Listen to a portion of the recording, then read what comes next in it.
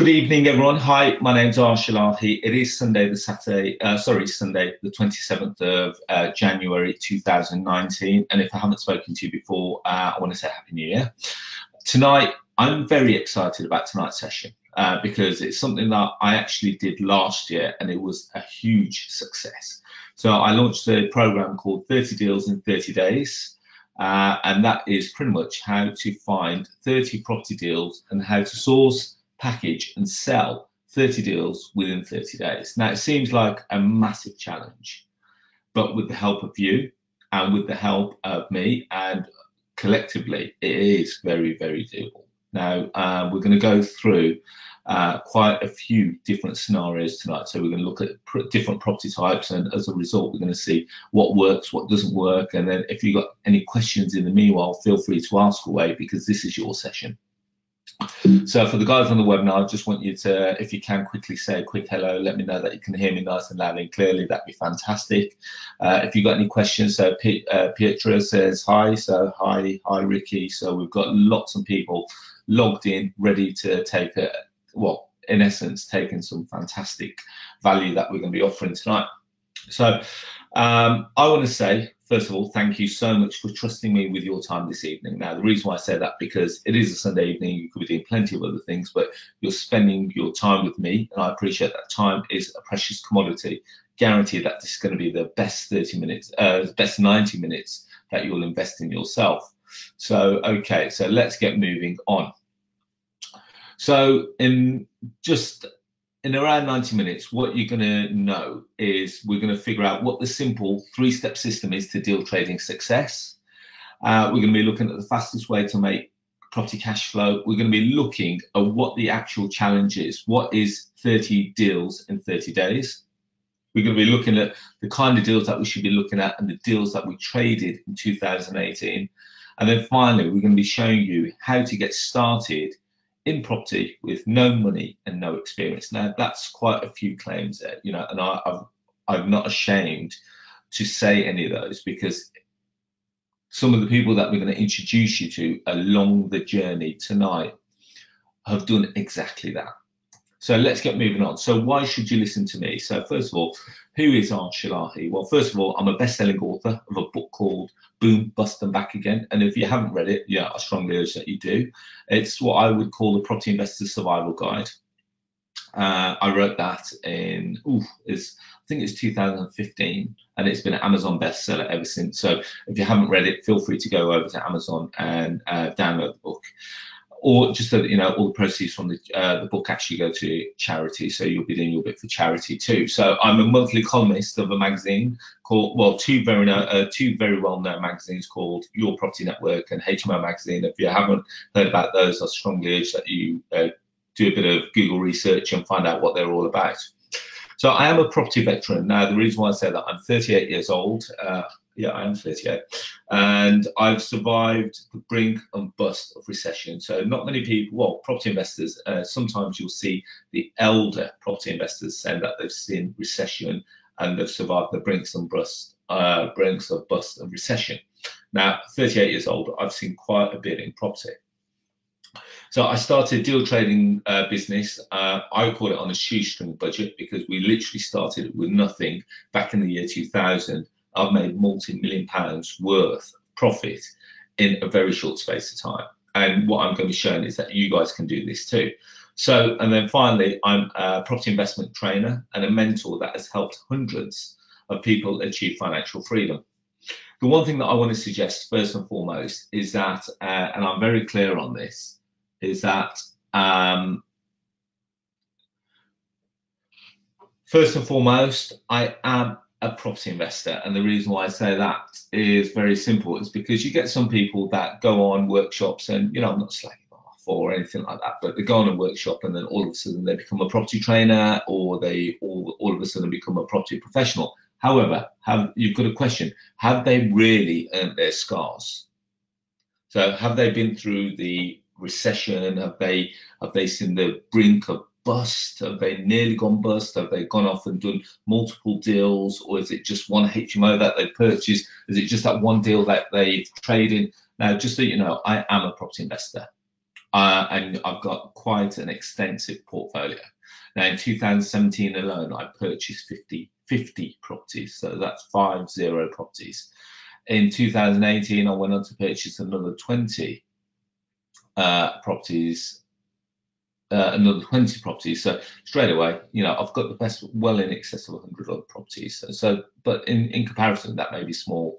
I've got the best part of 1,100 odd tenants. So we've got a decent sized portfolio. So let's keep moving on. But like I wanted to mention, first and foremost, I am a property investor. I'm out here doing it day in, day out. And, as a result, everything that I talk about is the stuff that I've personally gone through. So hopefully you'll be able to draw off my experience. So one thing that I want to talk about to start with is that have you set your goals for 2019? Have you set your property goals? I don't want to know, well, when we talk about goals, there are personal goals and there's also business goals. What's your business goals? So are your business goals that you want to quit your job? So there's nothing wrong with being in employment. If you are and you enjoy it, fantastic. If you are and you want to make a better life for yourself, now could be the opportunity. So some of the goals that you've created to quit your job, could it be that you want to make property pay for some luxuries such as cars, holidays, clothes, and there's nothing wrong. I know lots of people talk that you shouldn't really mention materialistic items and stuff like that, but sometimes that can be an anchor to show levels of success for yourself, not for the public. I'm not saying that you've got to go out and buy a brand new car there all of a sudden splash it on Facebook and stuff like that. I'm not talking about that. What I'm saying is that sometimes for your own personal being, it's good to sometimes have anchors or goals to set for and to create targets. So it could be that you want to get your kids onto a property ladder. It could be that you want to get your kids through university. It could be that you want to get some of your kids married. The list could go on. These are all very personal to you. And one thing I always say is that create yourself a list, create yourself some targets, and then as a result, let's see what you can do to get moving forward. Now, at the start of the year, I created some targets. So one of my targets is that I'm about to launch a new business, and as a result, I've created multiple mini targets. So let's just say that one action has almost like 5 or 6 mini actions as a result to get to that action. So let's just say that I'm buying a building and I want to turn it into 6 flats. One of those targets would then be to instruct an architect. One of them would be to submit a planning application, get builders quotes, get materials quotes, blah, blah, blah, blah, blah. So you can see how we work. So with deal trading, there is no difference, because or creating goals for your personal financial freedom, it is no different. So you can say, well, in actual fact, I want £5,000 a month, I want £10,000 a month income. But what do you have to do to get to that £5,000 or £10,000 a month income? You've got to break it down into bite-sized bullet points so that you can see where you are and where you're achieving or where you're falling off target. So that's going to help you. So, and one of the questions I ask is, what is the strategy that you're going to use to get to that? So, there's lots of strategies in property. Let's look through some of them. There's rent to rent, there's HMOs, there's service accommodation, there's developments, there's commercial to residential, there's single buy to lets, there's lease options, you name it. There's so many different angles for you to thrive in property, but you've got to choose which one's the one for you, because you've got to have a look at you and your personality. You've also got to look at your resources to see what's going to get you there. There's no point saying that I'm going to build a massive portfolio, but unfortunately at the moment you don't have the resources to do that in terms of a simple deposit for the first property. So you can put yourself up against it. So tonight's session is actually very current. So let's get some of the quotes out of the way. And I hear these all the time. Deals do not exist in my area. No one will sell me their property below market value. Why would someone give me their property for me to make all the cash flow? What's in it for me? And it doesn't make sense. So just out of curiosity, if you're watching this on, whether you're on the webinar, whether you're on Instagram, whether you're on Facebook, or whether you're on YouTube, feel free, have you heard these questions, or have you actually asked yourself these questions? People come up to me and say, Arsh, okay, I'm in London, and London's a massive area. And people say to me, Arsh, deals do not exist in London. And you know what I say to them? You're just not looking hard enough, because I seem to find them, and I'm based in Wolverhampton. I'm not even based in your area and I'm still finding deals in your area. Now, admittedly, that must make you feel pretty damn crap about yourself, because in the same respect, someone from out of the area is finding deals in your patch. But what I want to do is get you guys finding deals in your area so that you can start saying, you know what, I'm in London, I can get properties 20% below market value. And now one of the ladies that I'm going to introduce you to a little later on, she's completely, well, when I say completely new to property, she's got a bit of background in developments and stuff like that. But all of a sudden, because I've been working with her for the last week, she went off and found a property 20% below market value in London. Now, people say that that is unheard of. People say that you can't get deals in London below market value. People say it's the toughest market. People say that it's a thriving market. People say that for every property that comes on, they've got 5 or 6 offers. How did we manage to get a property below market value in London? Tonight, we're going to dispel all these myths. So let's keep moving on. The one thing that I want to talk about very briefly is beliefs and actions. Our beliefs shape our actions. If we believe it's impossible to find deals, then we're likely to act in a way that confirms this. Does that make sense? If you think that deals do not exist in London, guess what? You're not going to find a deal in London. If we believe it's possible to find deals, then our actions will prove we can. And tonight I'm going to prove to you that you can find deals direct to owners in any town from the comfort of your sofa. So just out of curiosity, if you're watching on all the platforms, you know, are you in the right place? Are you in the right frame of mind? If you can give me a quick yes, a thumbs up, a thumbs down, whatever it may be on Instagram, a bit of a heart, whatever it may be, just give me a quick thumbs up, thumbs down, a yes. This is I'm in the right place. This is at the right time for me. Whatever you want to say. Let's get you guys. Okay, so the guys on the webinar, they're definitely up for it. They're going, yes, yes, yes, yes, hell yes, hell yes. Yep. Okay, so brilliant. We've got everyone. Okay, so everyone's in the right space. Everyone's in the right frame of mind. Now, when it comes to taking action, it's only action that will transform the quality of your life. Don't let a fear of failure or a fear of success stop you from grabbing the success that you deserve. Now, I'm a firm believer of this. Now, just so you know, lots of people will not achieve their goals as a result of fear of failure. They're too worried about failing. They're not actually worried about getting started. They're actually worried about failing. I'm not sure if I do this, whether it's going to work for me or not. Now, everyone has a fear of failure. But what we have to do is calculate. What's the worst thing that could happen to us. Now, one of the beautiful things about deal sourcing and deal trading is that, and I say this very clearly, is that we have no risk, which means that we are open to endless opportunities. So let's keep moving forward. So what is your why? What is your why? And now, if you're watching on the webinar, you'll see a picture of me and my wife and my 2 children. That is my why. That's the reason why I get out of bed every day. That's the reason why I still keep pushing harder and harder. Now, people keep saying to me, Arsh, okay, you're financially free. Why are you still working so hard? When you say working, why do you keep pushing so hard? Shouldn't you just be relaxing now? And I say, yes, I could very easily stop working and I don't need to worry about a thing for the rest of my life. However, that doesn't thrive. That's not me. I like creating things. I like creating new businesses. I like creating new challenges for myself. And as a result, that's what keeps life interesting. So I've got 2 very young daughters, and everyone will know this. It's very well documented that my daughters are 5 and 3 years old. Now, I want to create something that will leave a legacy, not for me, but for them. So as a result, I'm building on something at the moment so that these 2 little girls won't have to worry. I don't have to worry about anything anyway, but I want to make sure that these 2 little girls have the life that I could have only dreamt of as a child. So hopefully that gives you a bit of an indication.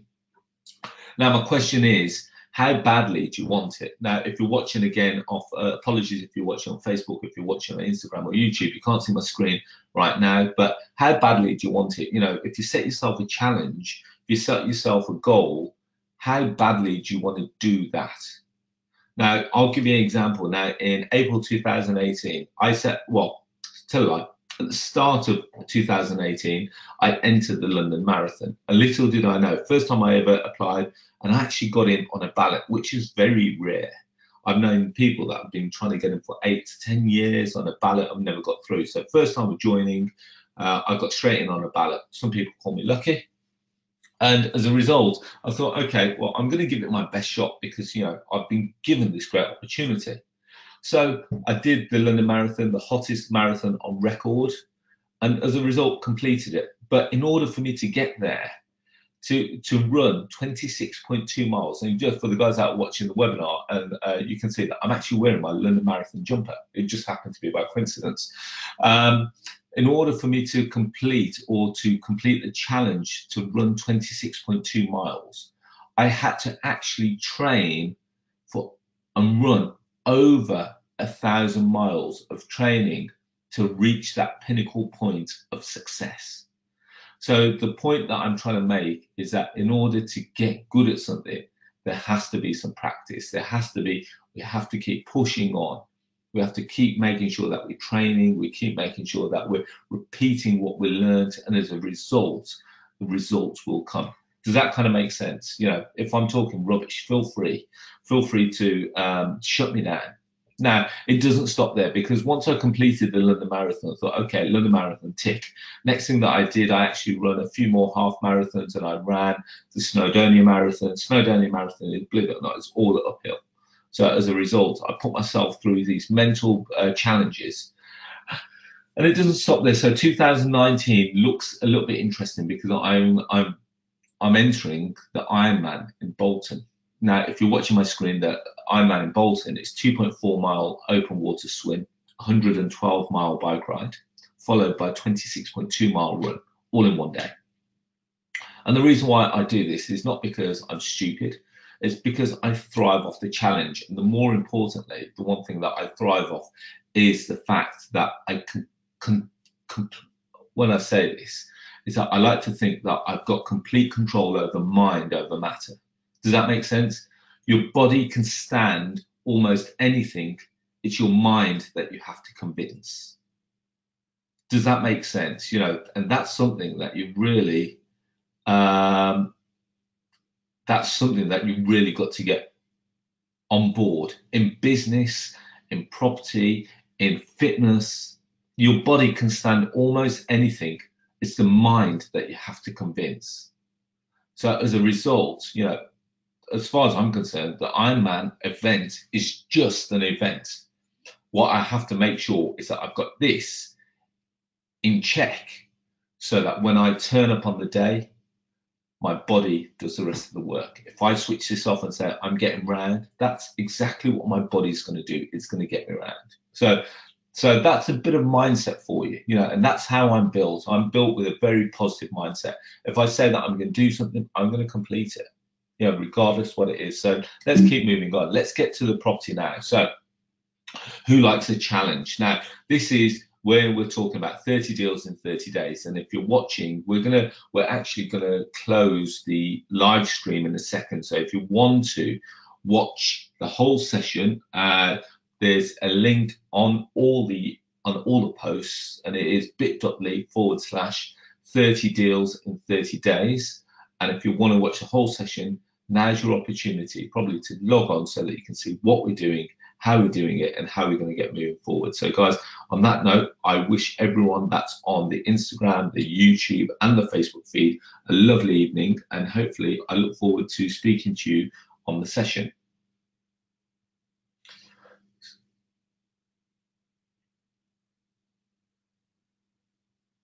So guys, bear with me. Right, boom. Fantastic. Okay, thank you very much for that, guys. So we're now predominantly only on the webinar. So thank you for staying with me. So we're going to go straight into 30 deals in 30 days. So what is 30 deals in 30 days? Now, just out of curiosity, is there anyone on the webinar that straight away is scared of doing 30 deals in such a small space of time? Or does it actually excite you? By all means, feel free to answer the question. Never. Okay, so Ricky straight away, he goes straight away. Emmanuel says, yes, I'll be honest. You know what, Emmanuel, that's great, because you know it scares some people. It will scare people. Intrigued and ready for the challenge, excited, a bit of both. Exciting. I'm excited to do it. So what we're after, what we're after,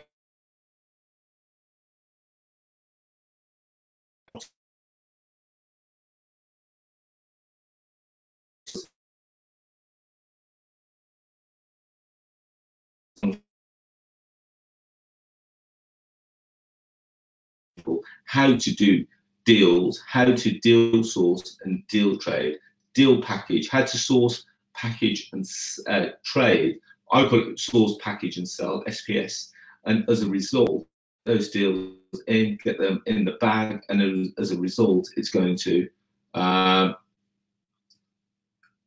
So sorry, I'm just checking out. So some people. Okay, so Gloria's on the line. Okay, says Jade. Okay, so Jade says my sound, and Jade and Chris have both said um, the sound is gone. Can everyone else hear me clearly? Clearly, and if you could let me know that you can hear me nice and loud and clearly, that'd be fantastic. Okay, great challenge. Can't wait for it. So Peter says fantastic. Okay, so what is 30 deals in 30 days? Now, what every February, what I try and do, I set up the Elite Property Tribe with people who want to become deal traders and deal packagers, and as a result, get them to do deals within the first 30 days. Now, just so you know, some of the people that join the Elite Property Tribe have already started. There's a couple of people that have got two, maybe. There's definitely a couple of people that have got two deals. There's some people that have got one deal. There's some people that are working through it. So I'm going to go through what it actually entails and how they've done it in great deal throughout this presentation. So let's start from the beginning. Why is being a property sourcer such an important skill to have? Now, you guys have got to relate to this in your property journey. And the reason why I say this is because when you see my emails come to you, I'm assuming that everyone on this session sees my emails on a pretty much on a day by day basis, and I don't apologize. I do not apologize about the level or the amount of emails that we send. And the reason why we do that is because we send some fantastic deals. Now, how else would a property investor? So let's just say I've got Martin Knowles online. So let's just imagine Martin Knowles is in London. How else, unless he's actively looking in Manchester, would he know to hear about the great deal in Manchester? How else would agents be able to sell their hard to sell properties? And the reason why I say that is because homeowners do not take calculated risks. They want something as simple and as safe as possible. If just imagine you as a homeowner, if an estate agent called you, you said, hi, Mr. Let's just pick on Chris Larby. So, hi, Chris Larby. I've just had a fantastic property in. Chris is now looking to buy a property for him and his family to move in. Chris, just so that you know, it's a fantastic property at a fantastic price, but it's got a massive crack running down the back of the building. Are you still interested?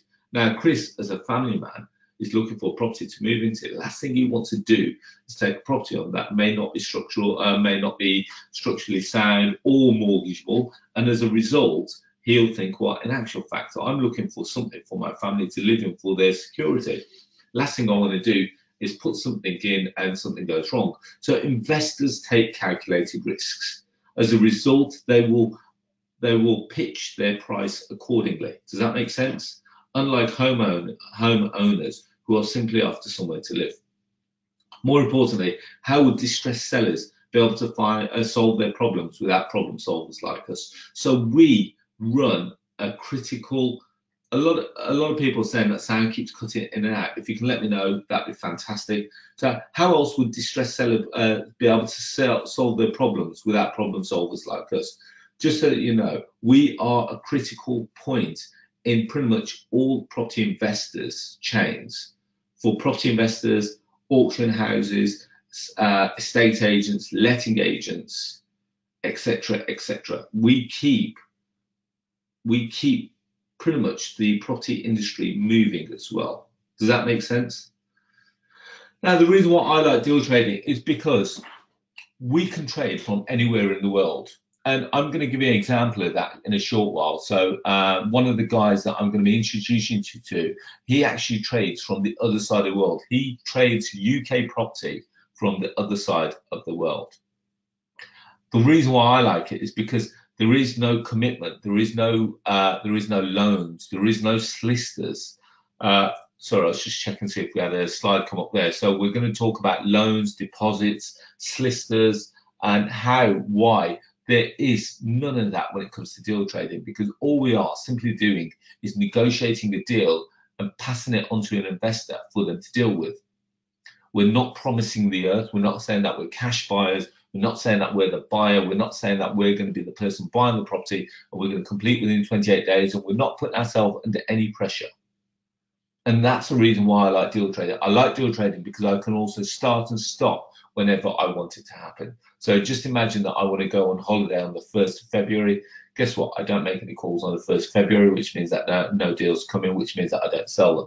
I may have some stuff that is still carrying on in the background, stuff that's looking to complete, but as a result, I decide when I start and stop, and that's the reason why I love deal trading.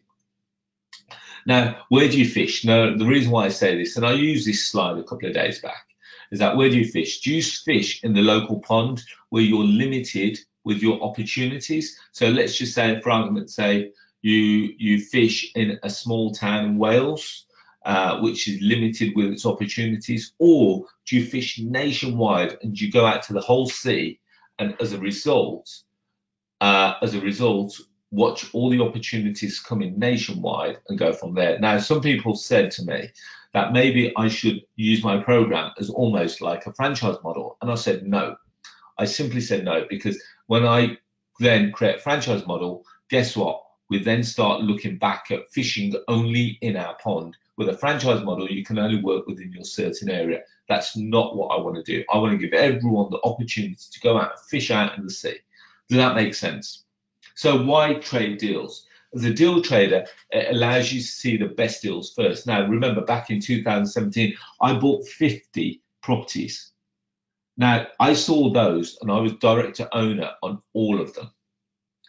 And they didn't go to market. And as a result, being a deal trader, a deal sourcer, deal packager, whatever you want to call yourself, because believe it or not, they are all the same.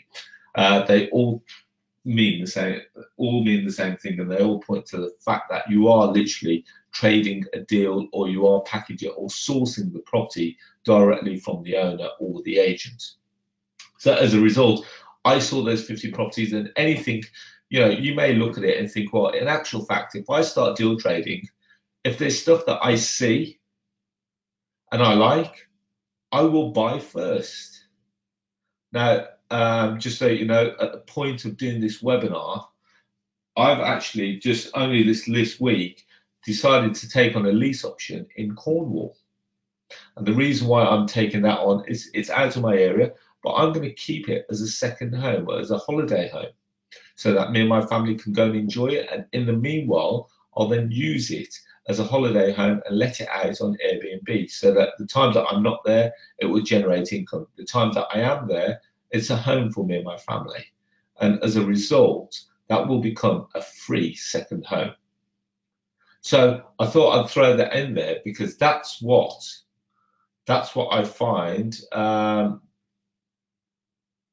Okay, so some questions are coming in. So there's some questions. Don't worry, guys. I will get through all of them. And it gets me to see all the deals first. If I like it, I'll buy it, or I'll keep it, or I'll create a solution where it allows me to acquire it with none of my own money.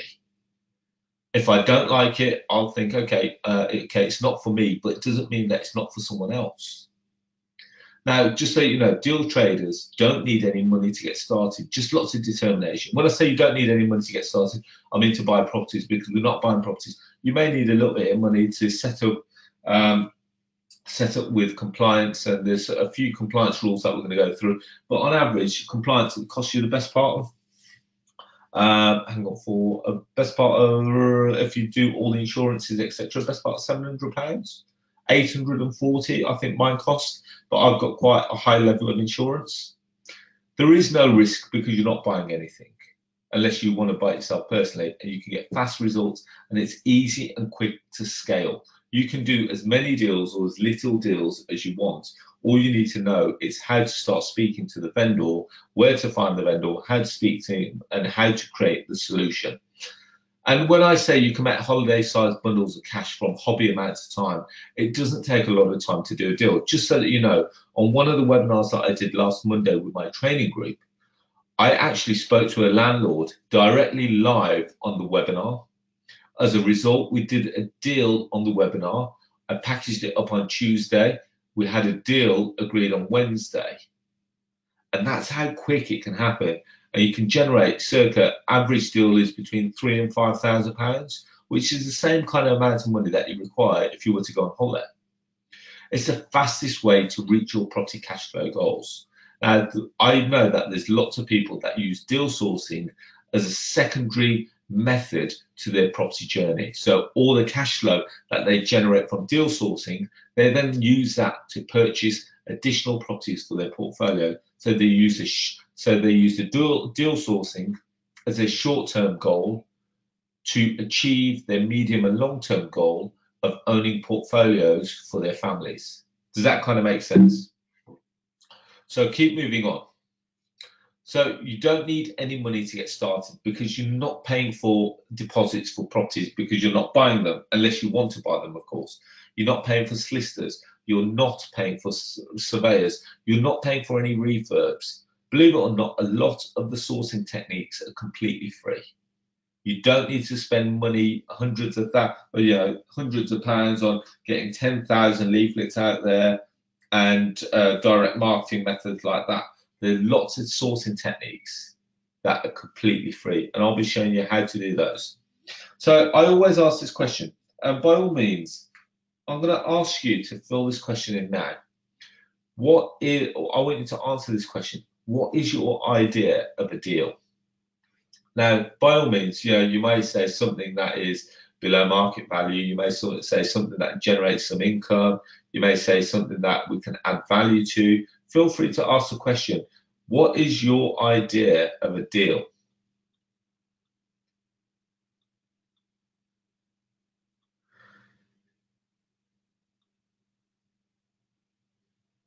Okay, so there's lots of questions coming in. Okay, so Bob straight away says his idea of a deal is a win-win-win situation. Okay, Chris has said it's something that's below market value. Rado says something that gives me an instant cash flow. Christina said any deal that creates a beneficial profit for an investor and my fee. Kadam says something that solves a problem for the vendor and the investor. Anything from a rent to B&B and brings in a profit. Okay, so we've got lots and lots of answers. Okay, so Julian has said, I want something 25 to 30% below market value or 20% ROI. Okay, so everyone's got their own version of what a deal is, and that was what I was trying to get to. There's no right or wrong answer as to what is a deal. Does that make sense? Because what may be a deal for you may not be a deal for someone else. And what may be a deal for them may not be a deal for you. So is it buying something below market value? Is it buying a property in need of renovation? Is it something that is already income producing? Is it something producing a good ROI, a return on investment? Is it something with good potential of capital growth? Is it something sustainable? Is it something to acquire with no money down? Is it a rent to rent? Is it a lease option? Is it service accommodation? Is it commercial to residential? Is it development opportunities? Do you see what I'm getting at here? There is no right or wrong, because let's say Lisa will want something below market value. Lita will want something income producing. Harjinder will want something with a good ROI. Kadam will want something with capital growth. And all we do is, and I say this, we go fishing, and instead of looking to choose one, we look for them all. Now, does that scare anyone, by the way? Does that scare anyone? Okay, so Andy says it's relative depending on strategy. And the reason being, Rado said it's a great idea because you've got to remember when it's like just the way that I put this across is that it's just imagine Asda, they opened and they only sold beans. Now, if I wanted spaghetti and I went to Asda, it would pretty much be useless because they only sell beans. Now, if you're a sourcer or a packager or a trader, whatever you want to call yourself, and you only source below market value opportunities, you're missing out on all the people that don't have deposits for want to take on rent to rent. You're missing out all the other people that want to do renovations. You're missing out on all the other people. So do not fall into the trap of being a one-trick pony. And I say this all the time. I'm famous. I'm famous for literally going against the grain.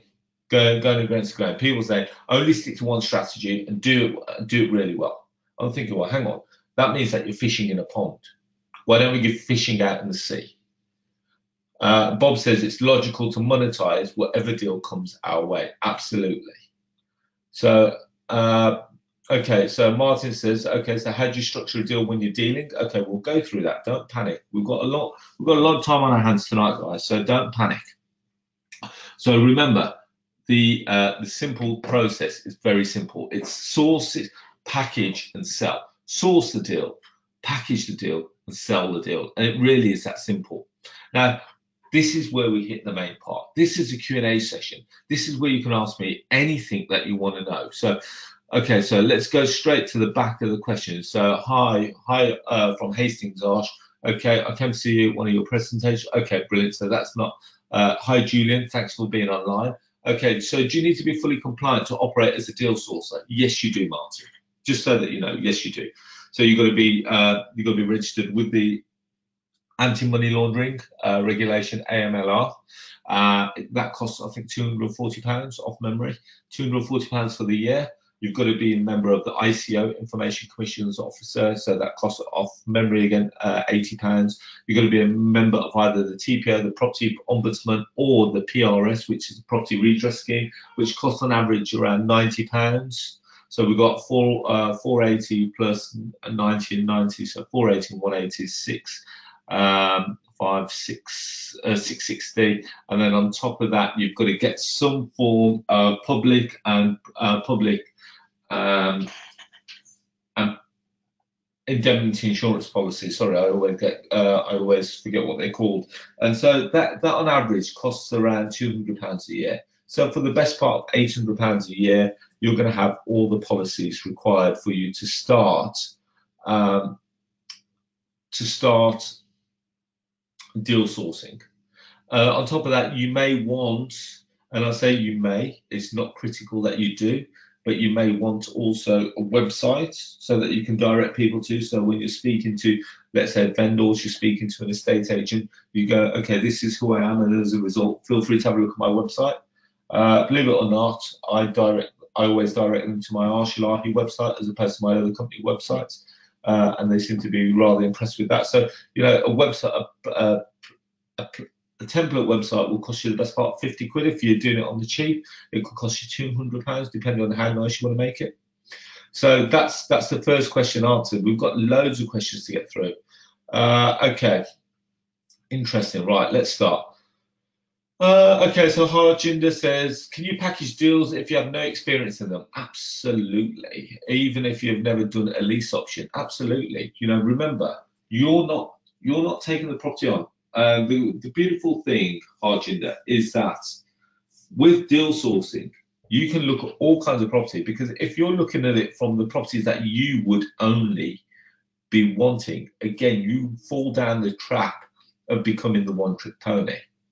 Now, I look at rent to rent, I look at lease options, I look at exchange and delayed completions, I look at Oh bloody heck! Okay, it's a question of what do I not look at? So I look at rent to rent, service accommodation. I look at lease options. I look at exchange delayed completions.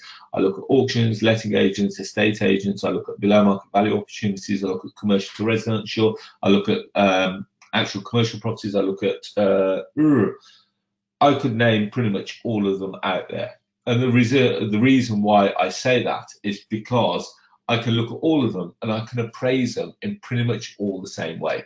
The appraisal is very simple. It's a question of what is it now? What could it become in the future? Or what is it that how you think you can add the value? And as a result, there, how can someone, so you've got to think about it from a point of view is that if you were to buy the property, how would you add the value? And more importantly, as a result of that, do you still see it as being a good deal? So there's loads of questions.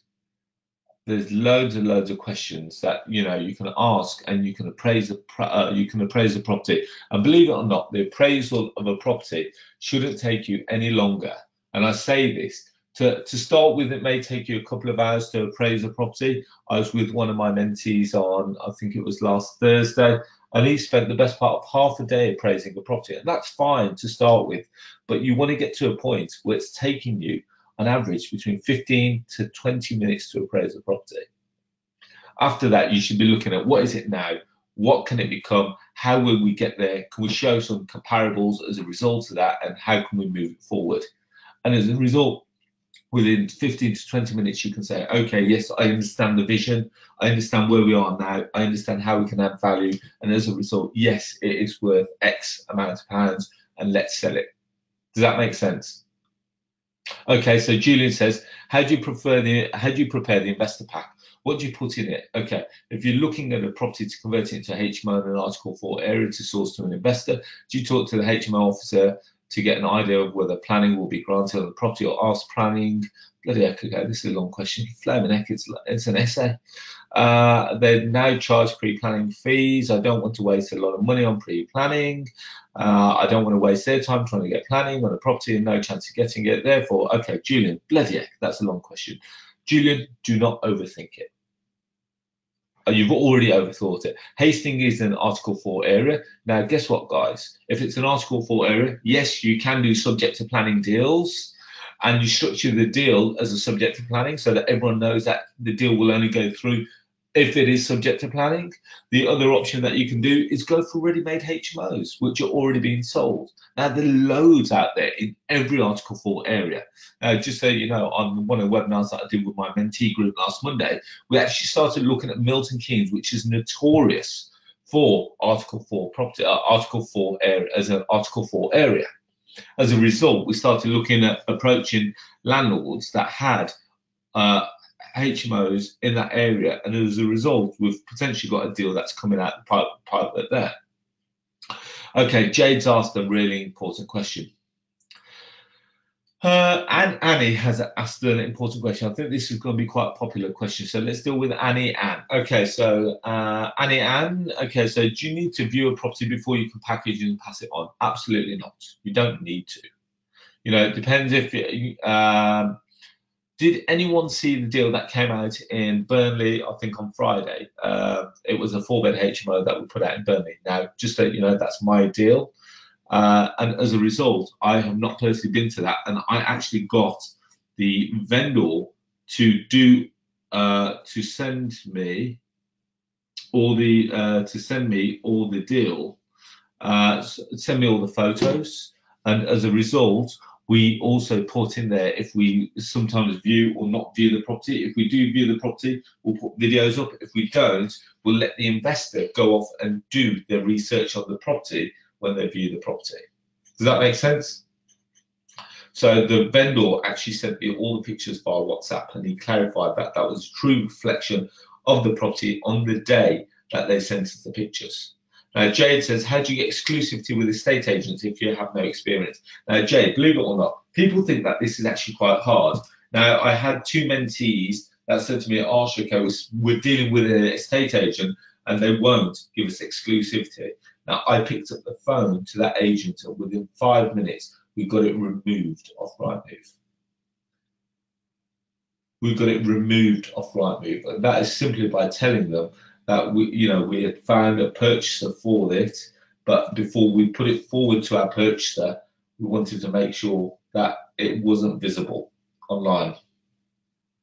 Does that make sense, Jade? Right, okay. So Tierney says, I'm only 19, but I am very mature. However, I sometimes find that people won't generally take me seriously due to my age. Do you say that deal trading is something that you generally need to be older in order to be more successful? Believe it or not, Tierney, absolutely not. Because if anything, I would say as well as a time, you've also got this beautiful thing called technology. Sometimes, with all due respect, if you're a little bit older, you may not be so quick on technology.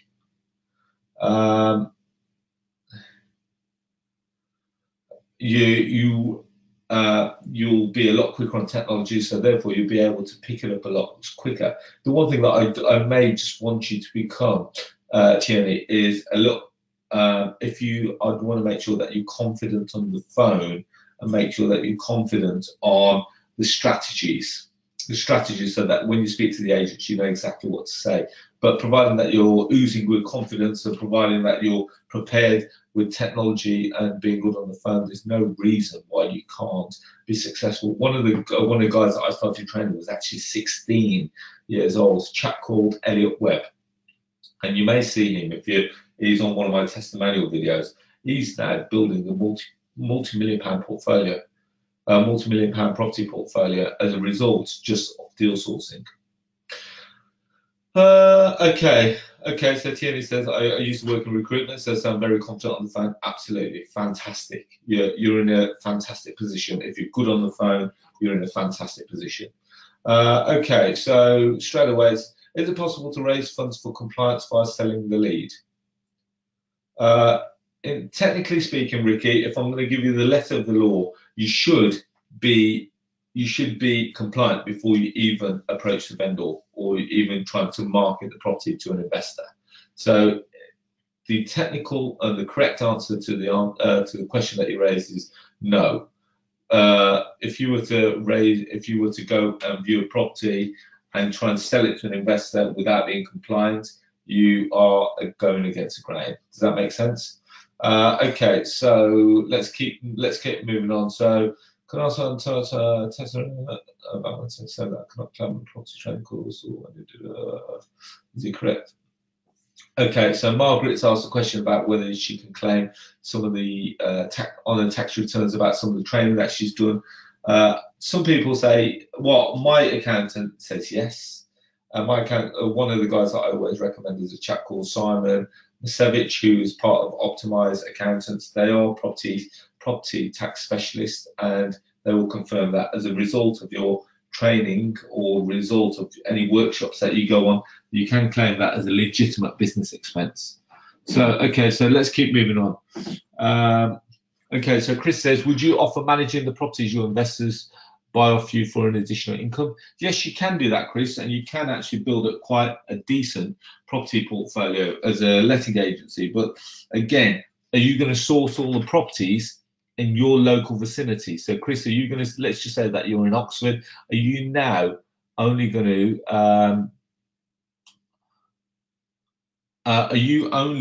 to start looking for properties in Oxford? Because otherwise, how would you manage? If you're in Oxford and the first property that you find is in Birmingham, are you going to be able to manage a property in Birmingham from Oxford? Highly unlikely.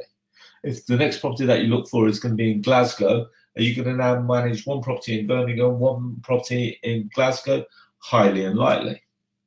Do you see where we're going with this? So if they're all in the same area, if they're all in Oxford, fantastic. You can create yourself a lettings business, and as a result, you create yourself another residual income. So, okay, let's keep moving on. So let's keep going. So, I already have a limited company. Will I be able to do this will I be able to add this to my business? Absolutely. Now, Christine, just so that you know, you want to, one thing I always say is that keep your trading business away from your investment business. And the reason why I say that is that, let's just say absolute worst case scenario. I always look at a worst case scenario. If someone was to try and sue you because something happened in the sourcing business, or someone said that it was misrepresented, or whatever it may be, if they try and sue you, if there's assets in that business, they've got something to chase. Now, with a sourcing business, if you keep the business completely separate and that has no assets because you're not buying any assets in that business, then as a result, there's nothing really to chase for. Yeah, as you know, with a limited company, limited risk, limited liability.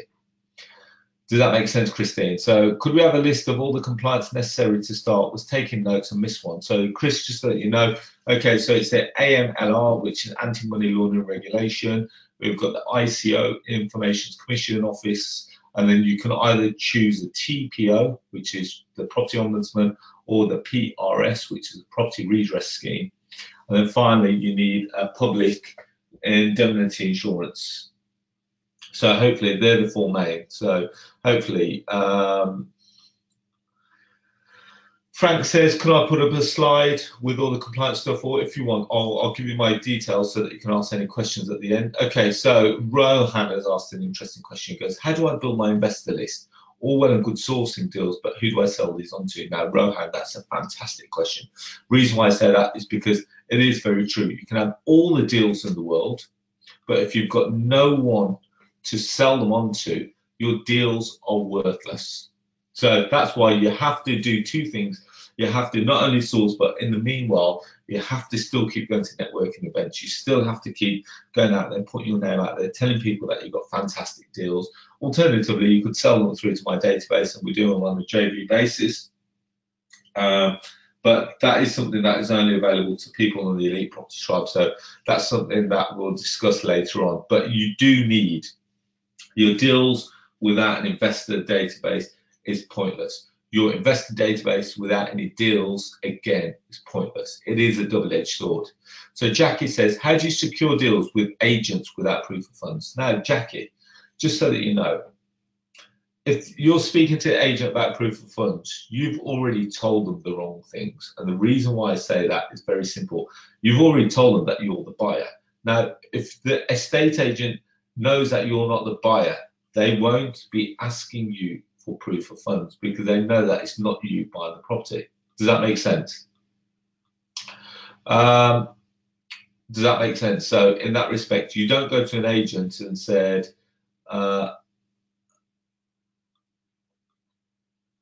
you don't go to agents and say that I'm going to buy the property, I'm the cash buyer, I'm going to complete within 7 days, etc. Because you're not. And the moment that you start lying to an estate agent is the moment that they stop calling you. So just make that very, very clear. Okay, so keep moving on. So Manito says, would you call rent-to-rent properties assets? They are assets to your business, but they're not assets to you because you don't own them. You know, you can clearly show to someone that's trying to sue you that you don't own those assets by showing them the agreement that you've got. So yes,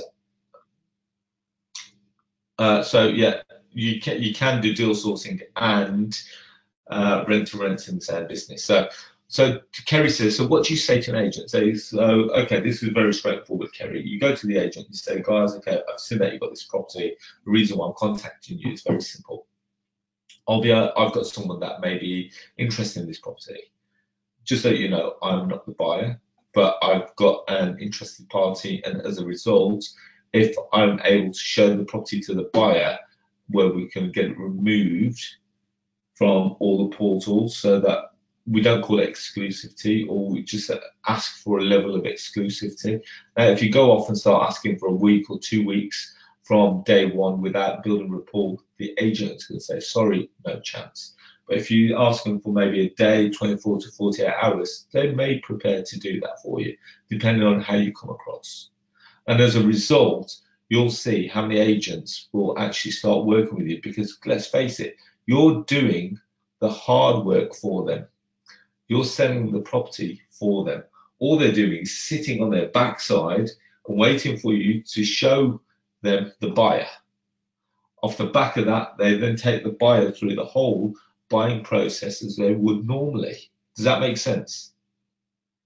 So you've got to reiterate to them that in actual fact, yes, they're taking it off Rightmove, but you're going to be helping them by finding them a buyer. They're not going to have to worry about anything else. They're not going to have to do like 10 or 20 viewings on the property. The person that's going to come forward is hopefully going to like the property because you're going to present it in the correct manner. Off the back of that, they're then going to go through and view the property through the agents. The agent is then going to take them through their sales progression as they normally would. Off the back of that, they're then going to do the deal, and the agent's now sold the property. Their agent looks like a hero in the eyes of a vendor. The vendor doesn't know that you exist, and to be fair, you don't need to really know who the vendor is. Let the agent deal with that, and then off the back of that, the investors bought property, the agents made their commission, you've made your commission, everyone's happy, the vendor's happy, the agent's happy, the investor's happy, you're happy, everyone moves forward. Does that make sense? Julian has said, if our property is on with an agent and you said that you can get it taken off Rightmove before you show it to the investor, how do you fix the price? Okay, I would have thought that an agent would not go to their vendor and ask them to sign an option agreement, especially wanting to keep it onto anyone else, but to buy. Okay, so Julian, put yourself in the feet of or in the shoes of an agent just for now. Just imagine they've been trying to sell that property for the last 3 months, but they've had no takers.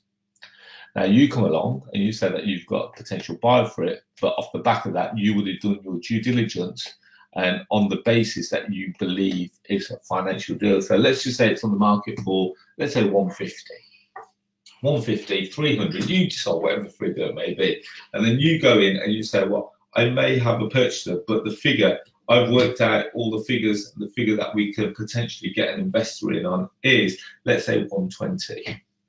Now, just out of curiosity, you've spoken to the vendor a number of times. Do you believe that they're going to accept circa around the 120 mark? And you'll watch how many agents will say, you know what, to be fair, yes. We had one property in Grimsby a couple of months back where the owner was wanting 135. It was on the market 160.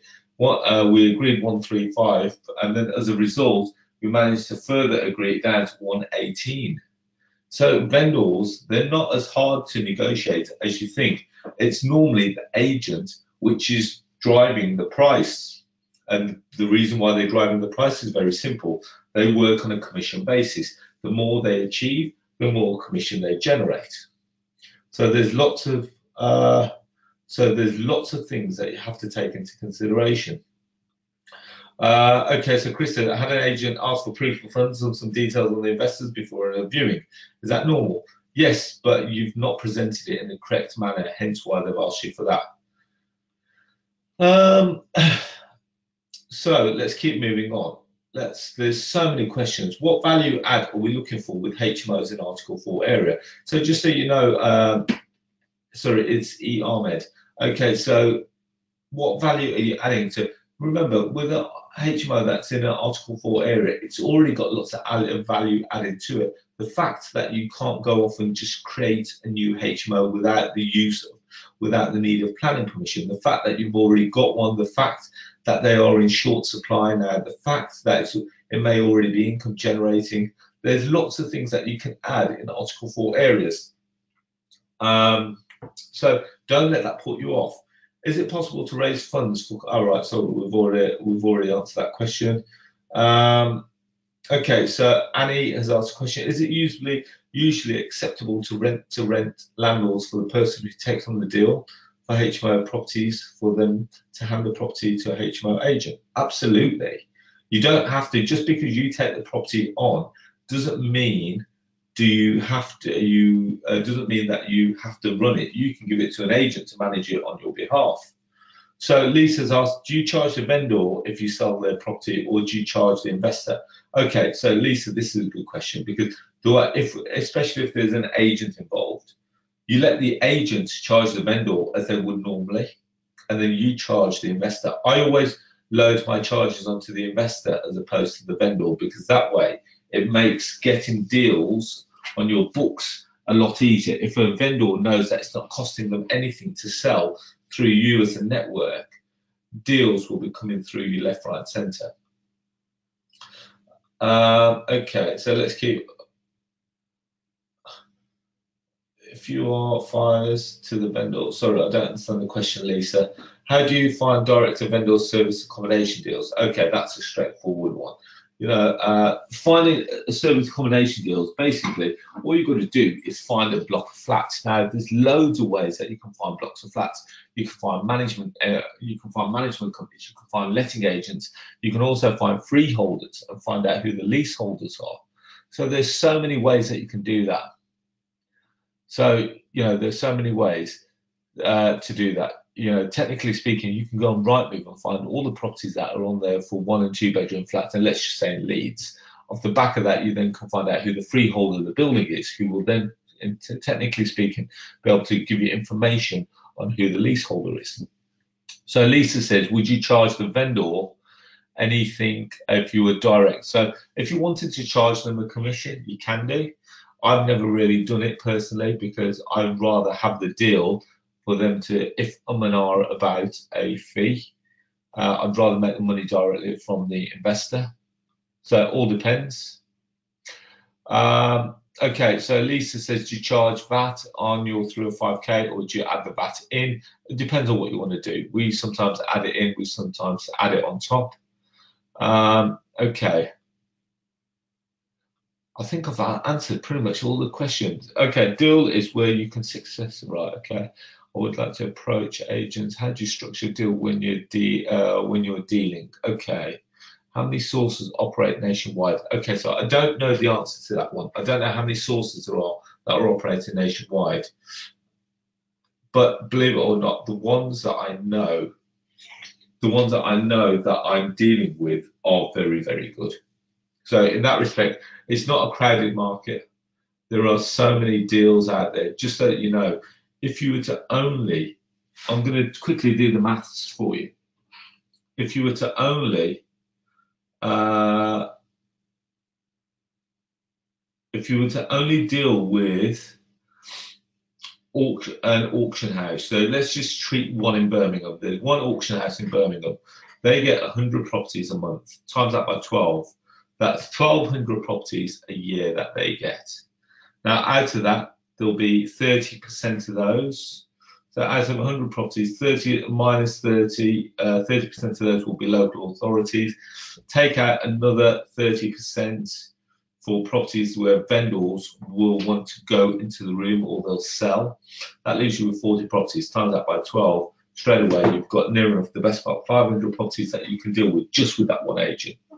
Just with that one agent. Now, if you think that there's multiple hundreds of auctions happening all around the country, and that's, that's pretty much, that could see you for life. You wouldn't need to go anywhere. You wouldn't need to work with any estate agent. You wouldn't need to work directly to vendor. Straight away, you could have multiple hundreds of deals straight away. Does that make sense? Okay, how big a deal is it to set up a limited company? Straightforward, can take you 10 minutes and it'll charge you £35 if you do it all online yourself, or you can just give it all to an accountant and it'll be done straight away. Okay, so let's keep moving on. Okay, Andy T says, how do you deal with the question of your experience from the vendor or estate agents when you're just starting out? Now, you've got to remember, Andy, is that at some point you're going to have to, especially when you're starting out, you're going to have to make yourself sound a lot bigger than what you are. So if you're a one-man band, there's lots of ways that you can do it. You can outsource a lot of things. So you can use your website. Lots of one-man bands have got fantastic websites. They've got service offices acting as their address. They've also got a PA service that's acting for them, taking all the calls. So, in that respect, if an agent were to call you, it's to go through your PA. Sorry, Andy's just on the other line at the moment. Can I take a message and get to call you back? Straight away, that's where you've got to look at it. There are lots of services out there that will enhance you and what your company do. Does that make sense? So let's keep moving on. Right. So one thing I wanted to share with you this evening is four guys. I spoke about these over the last few weeks. So we've got Dami, we've got Michael, we've got Kazim, and we've got Ashley. Now, these are four young guys. So these guys are based in London. This guy is based in Dubai. Ashley is based in Birmingham. So they're spread pretty much all over the country. And what the only thing that matches them all together is their ability to do deals. Does that make sense? So I'm going to show you that these two guys in the middle here, they're actually business partners. And as a result, between them, they've near enough done the best part of 50, so 7 and 7 and another one, best part of 15 properties between them. And that's since June this year. You know, we've got Danny on the left-hand side who's done multiple deals by himself whilst living in Dubai. So he's built a rent-to-rent portfolio of HMOs himself. He's got some serviced accommodation units, and he's based in Dubai. He came and spent a day with me in the office a couple of weeks ago. And we've got Ashley Walker on the right-hand side that's done multiple rent-to-rent deals and also has taken a property on a no money down deal. And I'll talk you through that in a second. So you guys do the maths. So we did 483 deals in 2017 at the average fee of £4,000, which gave us an average of around 1.9 million with no capital inlay or no capital input to any deal. We simply went back and we sourced, we packaged, and we sold it. Now in 2018, we slowed down slightly because we did less deals, but we increased the sourcing fee. So we did 358 deals, and off the back of that, we turned around 2.15 million. Again, no capital input into the deals. We sourced, we packaged, and we sold. And then here's some of the deals that you'll see. So here's one deal that a guy from, the guy's actually based in Saudi Arabia, and he actually found this deal, and the property was actually in Blackpool. It was through an auction house, and we agreed the deal at 60 grand, 50% below market value. And as a result, it sold, and we could have had easily 10, 20, 30 people that wanted that deal. Here's another property through guys called Martin and Elliot Webb, Manchester Road, which is in Bolton. And that's a 9-bed HMO, 8-bed HMO with planning for the 9th room. So here's another one. So these are deals in 2018. You would have seen the amount of deals that are coming out over the last couple of weeks. On average, we're doing around 2 a day. And here's a property that was in Stockville Road. So this is a rent-to-rent deal in Birmingham. This is actually Ashley's deal, Ashley Walker's deal. So we're on target to hit 500 deals in 2019, so this year, and we want to turn over circa around £2.5 million with no capital input into any deal. And 2020, I've got massive goals that I want to hit circa 1,000 deals plus, where the average fee is circa around 5,000. And again, it's a massive target to have 1,000 deals over 365 days. Is equivalent to near enough 3 deals a day, which is a hell of a lot to do, a hell of a lot, but we've got plans in place to make that happen. Have you ever heard of the saying from this gentleman here? You are what you do, not what you say you'll do. So going back to the beliefs and actions again, your actions, if you say that you're going to do something, make sure that you do it and not just talk about it. There's two kinds of people in this world. There's doers and there's talkers. If you're a talker, you'll never get around to doing it. If you're a doer, you'll just crack on and get it done. Does that make sense? Okay, so there's a couple of questions coming through. I'll answer them right at the end. Now, one thing that I wanted to mention, in order to get involved in the 30 Deals in 30-Day Challenge, we've set up a program, and I've been running this program for the last few years. We're going to close it towards the, towards the end of this week. It is called the Elite Property Tribe. And what the Elite Property Tribe is a training program, which is a 52-week program of online training. When we say online training, it is all live. So it's not all recorded stuff, it's all live stuff, where we show you the 6 main cash flow strategies: deal trading, rent to rent, lease options, HMO, serviced accommodation, and commercial to residential. And what I do is I give you everything that you need to succeed in each of the 6 cash flow strategies. all the contracts, all the checklists, all the profit calculator spreadsheets, and all the proven sourcing templates. So everything that you've got, and I'm there to handhold you through the whole process. I want to make sure that everything that you do is stuff that you, everything that you do is the stuff that I've told you to do, and I want you to follow it, the steps and what I say to the T, because I've done this for a number of years. I've done this for 18 years, and as a result, you know, I've perfected the pitch, and I've perfected it to a point where pretty much everything that we look at is a deal. Now, just so you know, for 2019, we've built a new platform and we've got a new program for the EPT, which we're going to give everyone a learning journal, which is within that year, I want everyone to be able to call, literally, I can call anyone at any point and say, guys, let me have a look at your learning journal, and I'll be able to see where you are, what deals you looked at, how many webinars you've watched, what notes you've taken off the webinars, how many people you've called, what the numbers were, and what the action points were for. So what the action points were for that week. And I will see, basically, I'm trying to get you guys to become accountable to me. So that at any point I can look at your journal and say, God, it's like a little bit of being back at school. Let me have a look at your homework book. But your homework book here has to be full of action. So if at the start of that week you said, this week I'm going to call 30 people, and out of 30 people, I want 5 deals. At the end of that week, we're going to see the numbers of all the 30 people, all the conversations that you've had, and the notes that you've made of all those 30 calls, and what's actually transpired as a result of those 30 calls. Does that make sense? So as well as that, we're also going to be holding a 2-day intensive. So when anyone starts the program, I've never done this before, by the way. Before, we've just gone through the whole program, the 52-week program.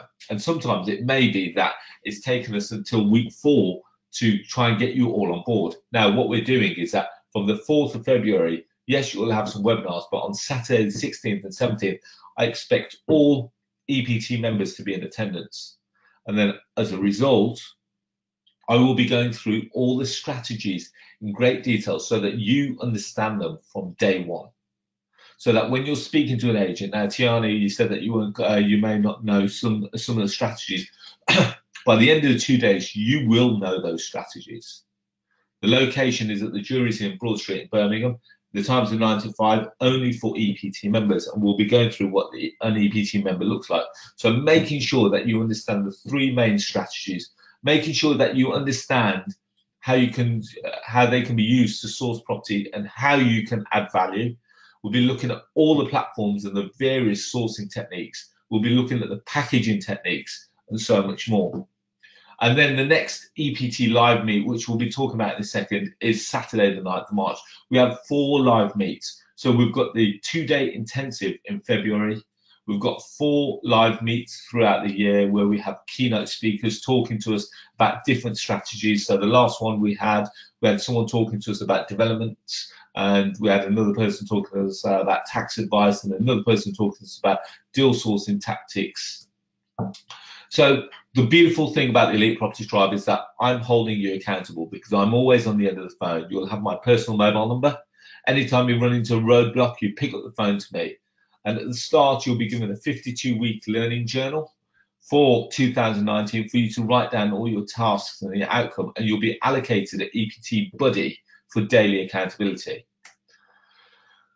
So every Monday between 7 and 9 p.m, we'll be holding weekly training and a Q&A webinar for a whole year.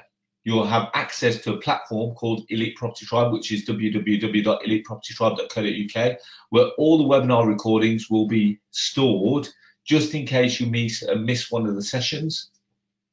One of the beautiful things about the Elite Property Tribe is that I'm very, very generous with my time. When I say that, is that it gives you the opportunity to come and shadow me and spend the day with me in my office. Now, at any time, we always, we normally have Tuesday, Wednesday, Thursday days where we have people in the office.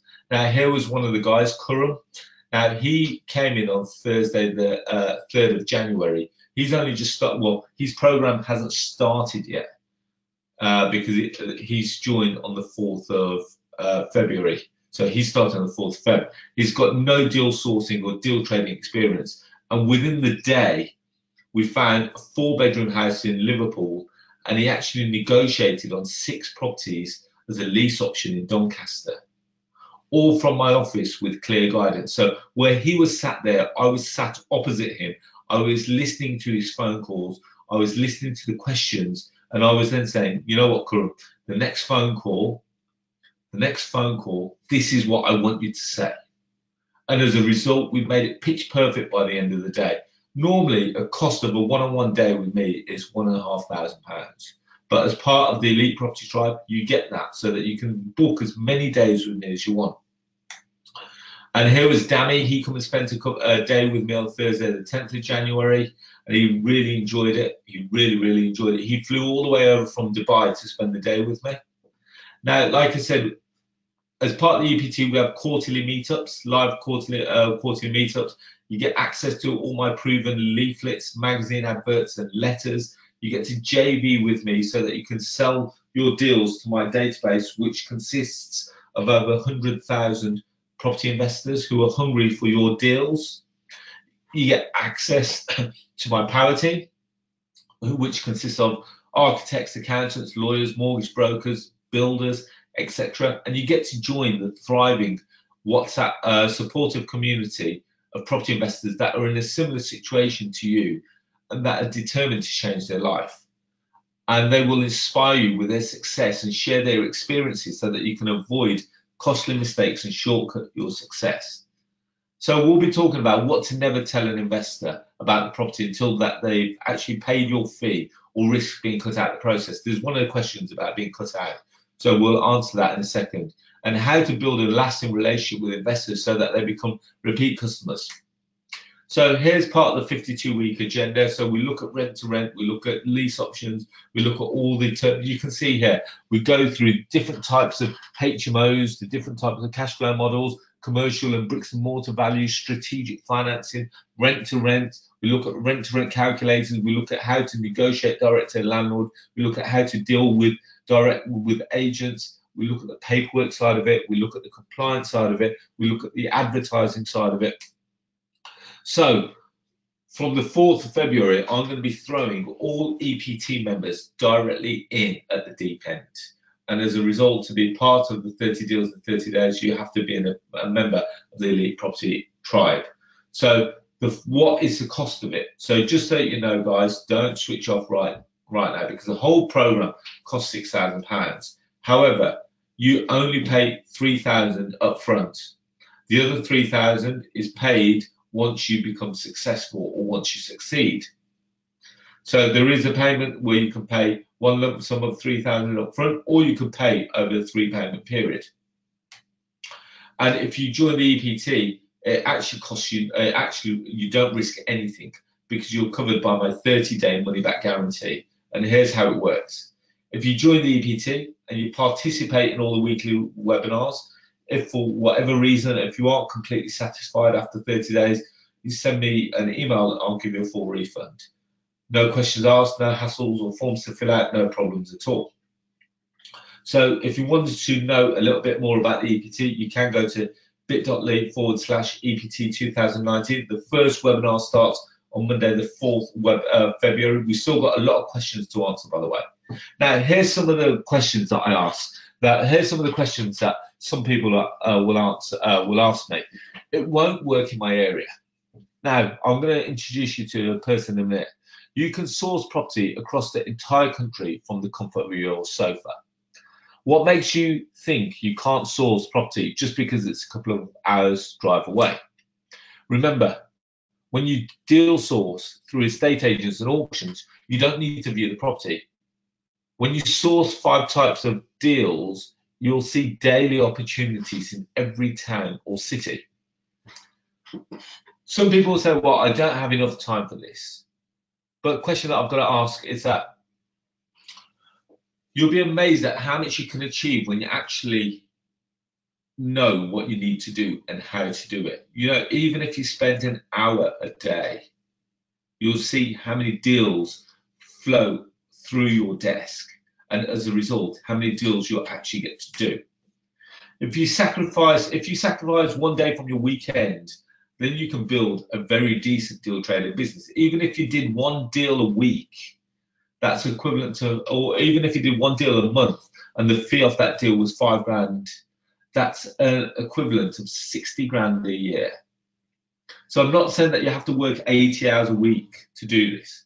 I'm not saying that you have to dedicate all your time to it. Even if you did 1 hour a week, you could find sufficient deals in there to make a very sustainable income. All I ask from you is that you follow the proven system and don't waste any time, because the system is proven to work. You don't need any experience. All you need is a proven system with consistent action. Consistent action is the key word there, because if you don't make the calls, you're not going to get the deals. If you can sacrifice, just like I said, one day from your weekend or 1 hour an evening, you can actually make one deal a month, which is equivalent to 60 grand a year. Now, just so you know, I put this guy up, and I mention this guy in most webinars because he is a real inspiration. Now, Rahil is actually a procurement engineer, and he lives in Saudi Arabia. He's an expat working abroad. He earns a decent salary, but that's due to the antisocial nature of the work, being in a foreign country away from his extended family and friends. He works 12 hours a day, 6 days a week. Now, working 72 hours a week, it's fair to say that he doesn't have a lot of time. His wife and 2 kids are with him in Saudi Arabia, so he also needs to make time for them, and also time to build a UK-based property business. Now, he started with me in January in 2017, I believe it was. And in 3 months, he traded 15 deals and made in excess of 15 grand in sourcing fees. Every deal he found was listed with an estate agent and was found online. Now, because Rahil is based in Saudi Arabia, he physically can't view any properties, but yet he did 15 deals. He's a phenomenal young man. He looks for deals across the entire country. And his viewpoint is very simple. He isn't going to live in them. He isn't going to view them. So why limit your search to your investment area? And this is what I'm saying to you about the fish and the pond. Sorry, about the pond and the sea. He searched the entire country. He focused on one region or county for a week before moving on to another area. And he systematically worked his way through the different regions. And he repeated it once he did cover the entire country. Remember, even if you dealt with auction houses, you could go through the whole country and then go back on. Now, if you're JVing with me, you've got the ability to find a buyer quickly, which means that all you need to do is source the deal and let me take the care of the rest for you. Now, the reason why I like deal sourcing is because there are no tenants. There's no ongoing management of properties or tenants. So if you mess up on one deal, don't worry about it, because you'll learn from the experience and move on to the next. You won't lose money by making a mistake. You will lose money by being paralyzed by fear. When I say paralyzed by fear, by not doing it. You will lose money by not doing this. You will only lose money by not taking action. Does that make sense? Now, here's going back to one of the questions. I can't negotiate with vendors. Is it can't or you don't want to? Because I'll show you exactly how to do this. Every webinar I make almost like a live call just off the cuff. And you'll see me how I do this live on many webinars and live meets. And I don't believe there's any such thing as a script. All I want you to do is feel free just to have a conversation. And when we start to put in some of the cue points as to what are the questions you should be asking or where you should be getting to get the answers to these questions, you'll realize how easy it is. Then you can source all your deals through estate agents if that's what you want to do, or vendors direct. The life you want lies just at the edge of your comfort zone. And I'll show you exactly what you need to do to succeed, but you have to be willing to try. Now, the one thing that I say are the key characteristics for anyone to succeed is that you have to be smart, you have to be hungry, and you have to be motivated.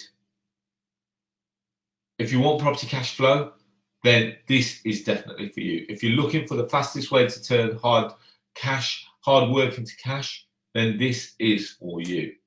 Now, this lady here is phenomenal, and she will not let me off the hook. I'm hoping that she's online actually, but I won't bring her online. But let's actually have a look. She is online. So sorry, Deborah, I stole the picture off your Facebook, by the way. So Deborah joined the Elite Property Tribe a couple of days back, just over 2 weeks ago, and she has not stopped. She has not stopped. She joined the EPT in Jan 2019, 2 weeks ago, 2 weeks before the program actually starts. The program hasn't started yet. It starts next Monday, a week on Monday. She's actually found a deal already. Do you see the property that went out in Croydon earlier this week? That's actually Deborah's deal. And as a result, we charge a £6,000 fee on that. Now, on the basis that that goes through to completion, that pretty much is paid for her education. And she's got a number of different deals that's going through. So here's Ashley that we talked about. Now, Ashley joined a year ago in Feb. He's traded 3 rent-to-rent deals. You can see them in Wolverhampton, Birmingham, and Coventry. Ashley is based in Birmingham, so he's decided to stay a little bit local to him. But he managed to also, the key thing here, he's got a very young family as well. And Ashley has got his own buy-to-let, no money down for his future. We structured that with my power team so that we got him a deal, no money down. Now, chap on the left-hand side is a chap called Russell Boakes. Russell has been with me for nearly 2 years now, and he's been with me for 2 years because he's such a great success. He trades deals, and his only strategy is auction houses. He doesn't want to deal direct to vendors. He doesn't want to deal directly with agents. He only deals with auction houses, and he gets exclusivity to them. And more importantly, he does this all whilst living in Marbella. Originally, he was from Newcastle. He moved over to Marbella, and he's done in excess of 20 plus deals. And in January alone, he's done 2 deals. So the question is, can you do this? Any of the people that we've spoken about today, any different to you? Absolutely not. All they've done, they put their doubts aside for long enough to give it a try to no risk to them at all. They've achieved unbelievable results in just 1 month, and results that have been able to replicate month after month. Now, here's the day that you're going to be looking forward to, the day that you have to worry and not imagine never having to do a day's work for anyone else. No more boss, no more commuting, no more pressures. And the one thing that I really like about deal sourcing is that imagine having a business that fits around your family. Commitments so that you never have to miss your kids' plays, concerts or sports matches. I'm very much a family man. I make sure that I attend all the kids' plays, all the sessions, you know, whether it's assemblies, Christmas assemblies, sports days, I'm at all of them. That's because my work or everything that I've created works around that. Remember, guys, so just so you know, what I'm giving you is a proven system, weekly training every week for the whole year, access to my power team. You get the access to the WhatsApp group, the Facebook group, the property platform, as well as the shadowing days and the 2-day intensive. And you can join for £3,000, which is your first payment, which can either be 1 payment or 3 individual payments. And you go to that link there, and it is on a 100% money back guarantee. So let's just have a quick roundup, and then we're going to start asking and answering the questions. So you get access to the portal, you get to JV with me. Sorry, I should say that's one of the biggest things, is that you get to JV with me, and you get access to the private group, you get access to the WhatsApp group, and you get the quarterly meetings, you get access to my power team too.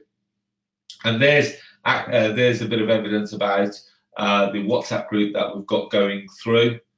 And then there's a platform that you see. You'll see that we've got the webinars on there. You see in the recent updates the webinars that we've had previously, and you get all the documents and everything, which is all on the platform. On the platform, we also have access to my flow charts, and these are my flow charts which you get so that you can follow a step-by-step process. For estate agents, vendors, we've got some for direct to vendors, agents, we've got rent-to-rents, and we've got another one which I can't remember for the life of me now. So that kind of brings us, right, let's quickly leave you there. So you've got the link at the bottom there. if you want to go through to that and have a read up on the Elite Property Tribe, or you can go to elitepropertytribe.co.uk. Right, so let's go through some of the questions. So Jordan Wilcox says, hi Jordan. Right, okay. What is the best way to offer and secure a deal through an agent when you always intend on selling it on? Jordan, I think I've already answered this quite a few times this evening. Remember, you're not buying the property, so you tell them that you're not the buyer. And what you simply say to them is, guys, okay, I'm not the buyer, but I'm going to find you a buyer. As a result, you'll still make your money from the seller as you would normally. We don't need to know who the seller is. The seller doesn't need to know who they are. As far as they're concerned, the agent has found them a buyer. Off the back of that, the agent looks like the good guys. We've made some money off a deal of a property that we don't own. The investors bought a fantastic deal. The vendor has sold their property, and the agent has made a commission for very little work. Does that make sense? Okay, so here we go. So Ahmed says, the deal in London, did she simply just offer 20% below market value and got lucky, or was there a strategy behind it? No, there was actually a strategy behind it. Believe it or not, there was actually a strategy behind it. So she bought the property to me, and I said, okay, this is what it is, and this is how we can structure it. We really, with that one, we understood what the vendor's details were all about. Well, he's got a certain there's a certain criteria as what the vendor required in order to make the deal happen. And so one thing that I said at the very start of the webinar is that we are problem solvers. So in that respect, we found the solution to his problem which suited his requirements, and it all worked very well. So, okay, how from auction house, where does he find the money? Where does he find the money for it? But at least he's not bought the property. All we've done is we've packaged it and sold it in exactly the same format as we do with estate agents. The auction house still makes their money off the seller, and we make our money off the buyer, and it works from there. Okay, so Jade says, do we need to be compliant to JV with you? Jade, just for the record, you would still need to be compliant, because if you're negotiating directly with estate agents and auction and vendors, etc., you're marketing as if you're looking for deals, or you're speaking to people as if you're looking for deals. Part of the Estate Agency Act is that in essence you're acting as an agent in that respect, so you would need to be compliant. So, but I am fully compliant, by the way, guys. Okay, so let's keep moving on. Can you please recommend a basic, straightforward, simple CRM system? So there's loads out there. So there are absolutely loads out there. There's Basecamp, there's Asana, there's Lesson. I can't remember what it's called. Lessonnoying. All depends on what really works for you, Martin. Unfortunately, I can't personally. I'm not a big fan of those. I like to have everything on spreadsheet base, and that's me being a little bit old school. So I still work off spreadsheets. So are there any questions? Are you still able to make money whilst you're completing the training course? Absolutely, absolutely, Tierney, because I want you to be making money whilst completing the training course. I want you to be making money within the first 30 days. That's why I put the 30 deals in 30 days challenge out there, because you guys, as part of EPT members, hopefully will be going off doing deals. Off the back of doing deals, you would have paid for your workshop. You would have paid for your you would have paid for your deal. You would have paid for your work. You would have paid for your course before the first 30 months are up. So yes, it is definitely doable. Okay, so how many days in your office do people need to get this? So what's the most it has taken? So Julian, I'm hoping by the end of the weekend of the 16th and 17th, everyone will know what we need to do. We've got all the webinars. You've also, on top of that, Julian, the one thing that I forgot to say is that on the platform, let me just quickly show you here.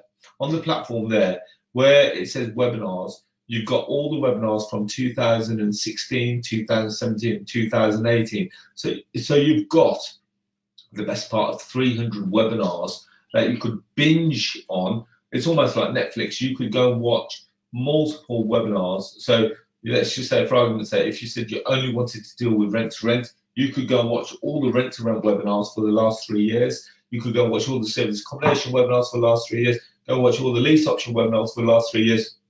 And within the space of a couple of hours, you'll know everything that you need to know about those strategies. So, technically speaking, depending on how much time you've got, you could be up to speed pretty much by the end of this week.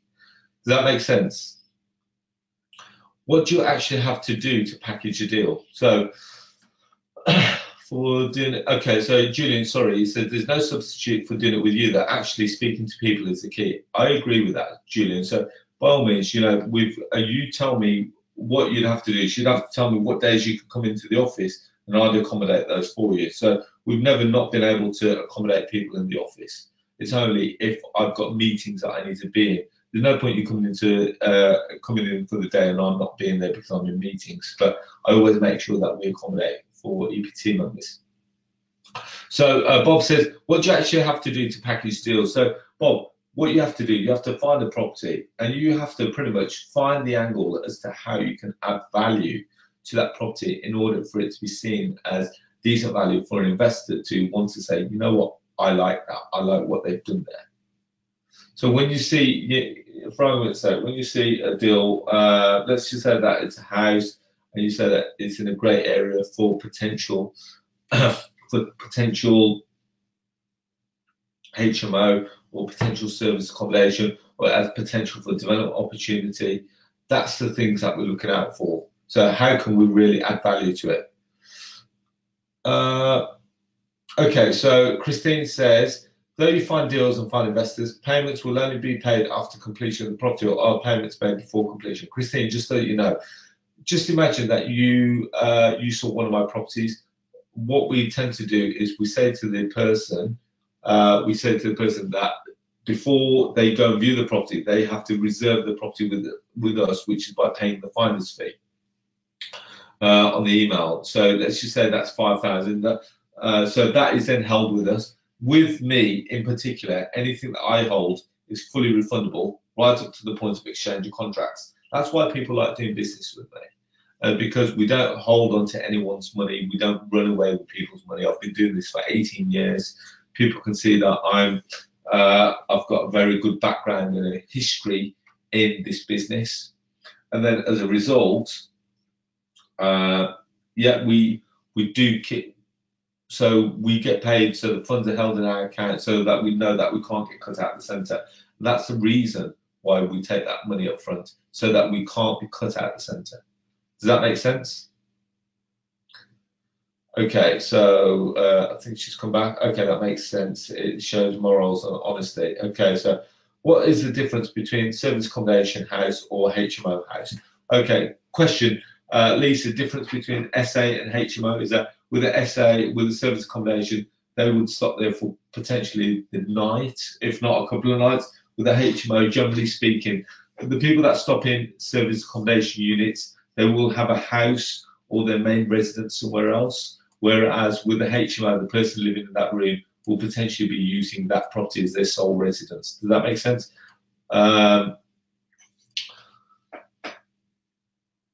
Okay, so Chris says, do you take the fee straight away from the investor or once they complete? You can do it either way. We've got agreements in there where they can pay you on exchange or on completion, or you can take it up front.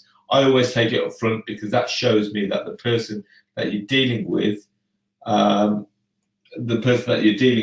is committed to the property and is not a tire kicker.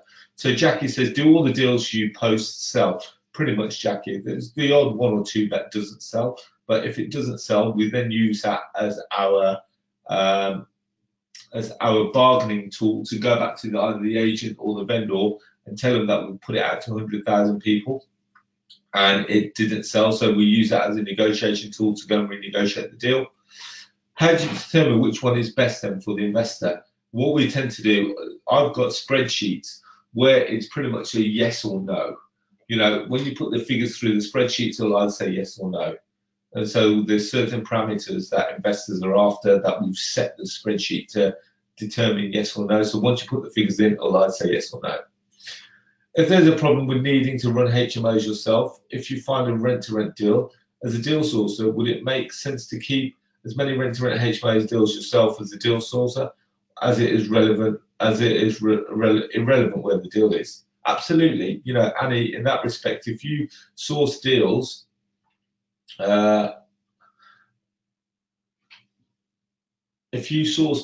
you do them, you know, and you want to keep them, there's nothing stopping you from doing that.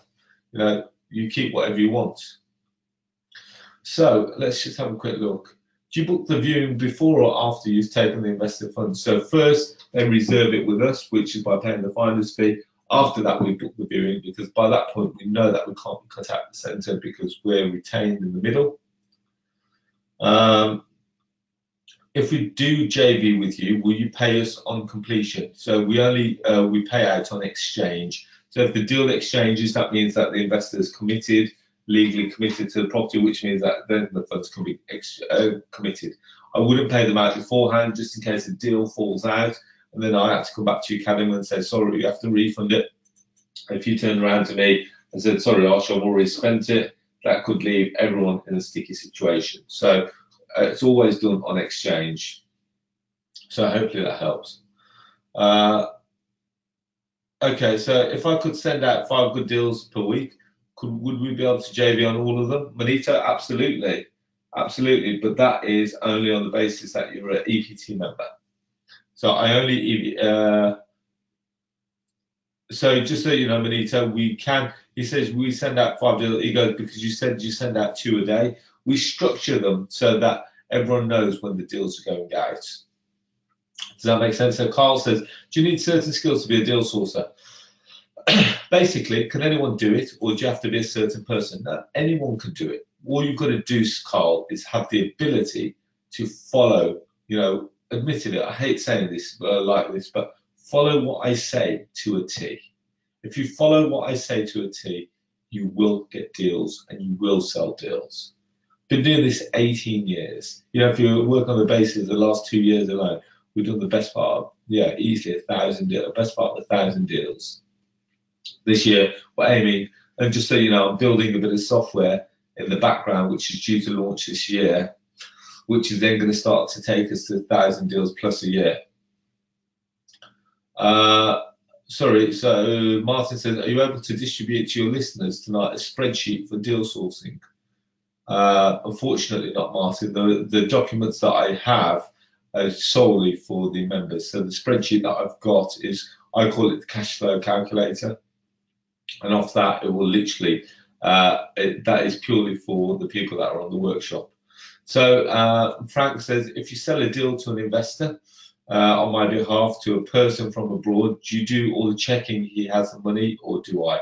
No. So basically, so if you sell on my behalf, so if you sell a deal to an investor on my behalf, so if it's an investor on my database, I will do all the checks to make sure that he passes all the checks. Yes. So that kind of brings us to a close. We've answered a lot of questions, by the way, guys. So we've got the link to, let's have a quick look. Yeah, so we've answered pretty much all the questions.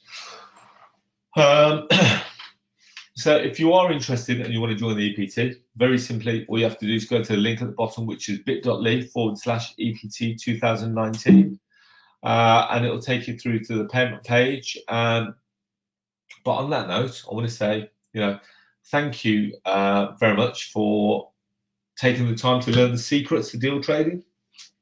Hope you understand how you can use this system, which is a 3-step system to achieve your property cash flow goals. And as always, I always say, if you've got any unanswered questions, please feel free to let me know. You've got my personal mobile number there. I'm not one of these people that you can't get hold of on the phone. We've got a very strict call booking system for EPT members so that you can definitely get through to me. And on top of that, we also got my email address, and you've got the website there, which is elitepropertytribe.co.uk, which will take you to so that you can see some of the testimonials and some of the deals that people have done. And hopefully off the back of that, you'll join the EPT, and let's make 2019 a successful year for you. But on that note, if there are any questions, feel free to come back to me. But on that note, I wish you all a very successful week ahead. And if there are any questions, feel free to get in contact and let's make good things happen. Take care. Good night. God bless.